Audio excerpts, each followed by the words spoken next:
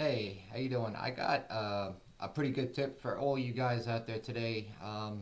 Believe it or not, there's nobody even on YouTube, because I checked, that even has anything about this. I guess I take it for granted that over the years of me doing installations and having a stereo shop and everything on a day-to-day basis, the things that we do on a professional level behind the scenes for you kinds of guys that come in and get this work done, and what you actually get access to knowledge of actually doing are two totally different things.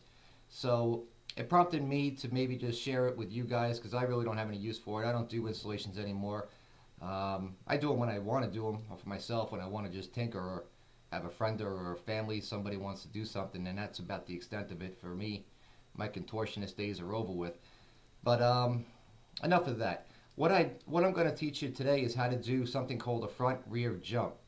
So what that is when you're installing a four-channel amplifier, one of the things that I always found least favorite regarding doing that work was obviously running a wire through the firewall and doing the power. That was always a pain in the butt. On most cars, unless you're doing like a Toyota or a Honda or something, those cars are like a joke anyway. But when you actually wanted to do the speaker wires from the four-channel amp, you want to grab your rears and your front. To do your rears, obviously it's not a big deal, because you're going to have your amp located either on your back seat or on an amp rack or a coffin, or laid out in pretty close proximity to the actual rear speakers, in most cars anyway, unless they're in the rear, the quarter panels where you have to pull the stuff out. But let's just say you have a normal kind of car, everyday car. I'll use my car because I know what it is and how it works. Say a Chrysler 300. Okay, fair enough. I have a base model, and I have in the front, I got the door 6.5, so I have the tweeters up on a dash. It's not a Boston acoustic system. Then I have the two 6x9s in the rear deck lid. So aside from taking down that piece of acoustic material, the 6x9s are right there, and they're exposed right there for you to see. It's not hidden. So from your amp to the rear channel is not a big deal, but when you're going to do your front speakers, that's a totally different story now. So with the way copper is these days, if you use good copper wire, which I do, copper's expensive, man. It's really like through the roof, way out there. Um, so a trick that you can use, and it's actually no less superior than doing it by running a new set of leads out to the front. I mean, if you're doing a set of component speakers, by all means add a nice heavier gauge cable. Do it nice, mount your crossovers, split it to your mids, your tweeters, whatever. But for the normal guy who's just gonna replace the speakers, or just do a middle of the road kind of job, which is gonna be probably most use, this is a good trick you can use. This here is just a harness that I grabbed from the warehouse, and it's just this pretty simple GM harness. This is actually the factory side, not the side that you would put in if you were putting an aftermarket radio. Then you would use the female and go in there and go color to color to your new radio. So if you're watching this video, obviously you're installing a new 4-channel amplifier. So in order to save your time and money and buying that wire, running it out to your front channel, what you could do is this. Take your amplifier's rear channel outputs, run them up to your rears just like you normally would. But for your fronts, you're going to do it this way. You're going to take those two leads that you're disconnected from the rear channel, leave them hanging for now. And you're going to run those and connect them to your amplifier's front outputs. And you might be like, is this guy, high, or that doesn't make any sense? It's going to make sense. Watch this. Now, let's just say, again, this here is the plug behind your radio, the factory side. Okay, factory side now. Now, white's your front left, green is your rear left. And you got your gray and your purples, those are your rear channel. So what you do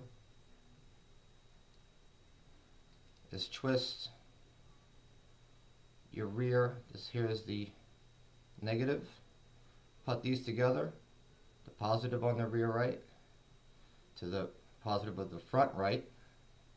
So now I've connected the two rears together. Do the same for the front negatives, put the two together. Front positive, put them together. Now, when you turn on an amplifier, your front channel is connected to where the old wire was for your old rear channel, which is going to go into here, back, and connect it to the front. So now, using this, you don't even have to run wires up to the front speakers anymore.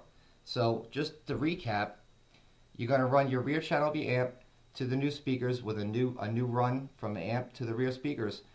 The two leads that were hanging down from where the radio used to connect to your old 6x9s, you're going to run some wires from your amplifier's front channel to those two.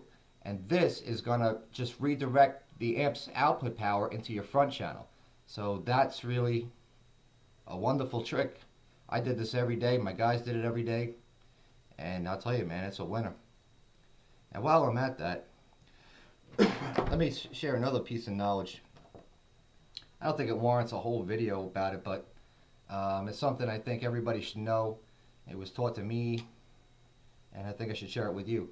This here is just a butt connector, and a lot of people don't even know how to crimp a wire, believe it or not.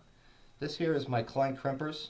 I've had these things for God knows how many years, 20, 25, 26 years maybe. Anyway, when you crimp a wire, look for that,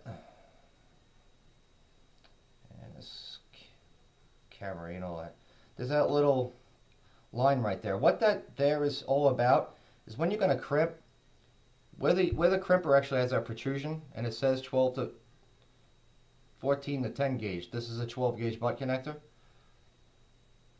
Put that where it is, because when you crimp the wire like this, inside there is a sleeve, and it'll actually expand. So when you make a crimp and you squish down on it, if you're not on it right and grabbing all good metal and squeezing it onto that wire, there's a good chance that thing could break off or fall out. So I figured it was another little trick.